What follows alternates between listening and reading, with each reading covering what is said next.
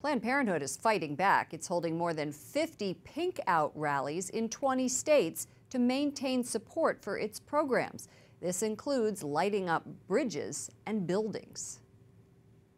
Joining us now is Father Stephen Imbarrato of Priests for Life, and he hosts Defending Life on EWTN on Wednesdays and Thursdays. Welcome to the program. Oh, it's great to be with you, Lauren. I am thrilled that you're here, especially on this Pink Out Day. You are very involved in the pro-life movement, but have such a fascinating story of what drew you to it. Please tell us about that.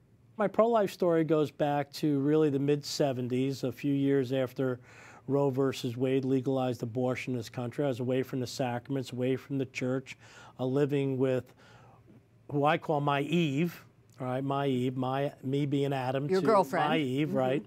And she got pregnant, and I did as many men do. I said, I'll support you in whatever decision you make, but then I kind of gave her all the reasons why it'd be best to have the abortion. Wow. She had the abortion. Thank God we came to the realization of what we did pretty quickly, her quicker than me, and we went to confession, got some counseling, went back to the sacraments for a little while, but then fell into the same lifestyle. Parted company, and it was decades later that I looked her up while I was in the seminary, actually, having come to the realization that as much as I repented of the abortion, that I really never repented or apologized to her for letting her down, for wounding her. And upon looking her up and having lunch with her, she told me that indeed it was twins that were aborted decades before.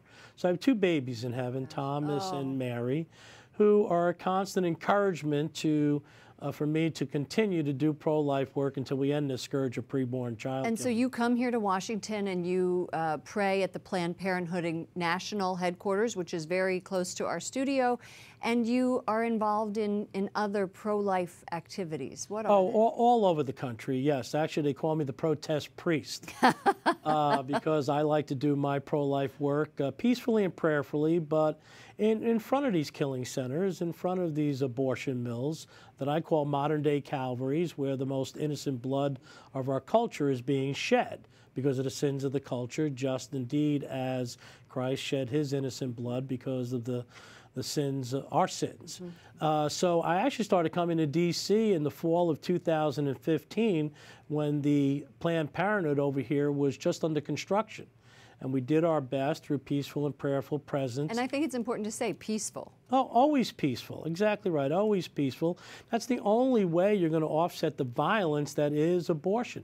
I mean, Planned Parenthood is perpetrating violence. This is the reality that they accuse us of being the violent ones, but indeed that's projection on their part. So I imagine that your faith story, that your healing has been possible now because of your involvement in the church. And I thank you so much, and in the pro-life movement. Thank you so much for joining us and for telling us your story. Oh, my pleasure. Father Stephen Imbarrato of Priests for Life.